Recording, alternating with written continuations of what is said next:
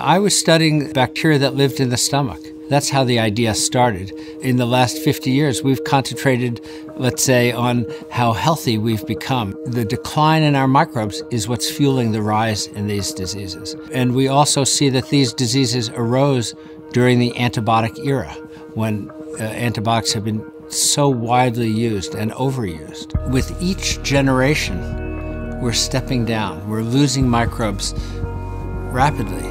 I think it's happening faster, and that's why it has to be urgent. Why are microbes disappearing, and how much have they disappeared? How much did our ancestors have that we lack now? So we started comparing in gradients of urbanization. That gives us an idea of how fast the process goes, what do we lose first, and then try to find functions. There is evidence that we seem to be trading diseases. We control infectious diseases as we use medicine and become more urban, but then we increase the risk of the diseases that have the underlying inflammation as a common factor. And if microbes are responsible for that, in a way that's good news, because we can manipulate them and we can restore.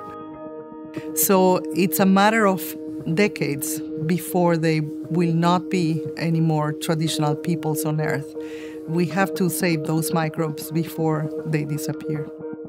So it's a very complex and global effort, but it really relies on a base of a network of institutions and countries that then will donate to the central vault for long-term storage.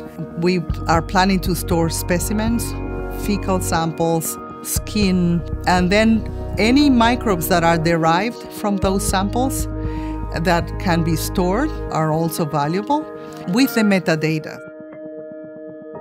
The Microbiota Vault has been compared to Noah's Ark. It's an initiative that looks for preserving the microbes from all peoples in the world until we can study them and understand how can we use them to restore health in future generations.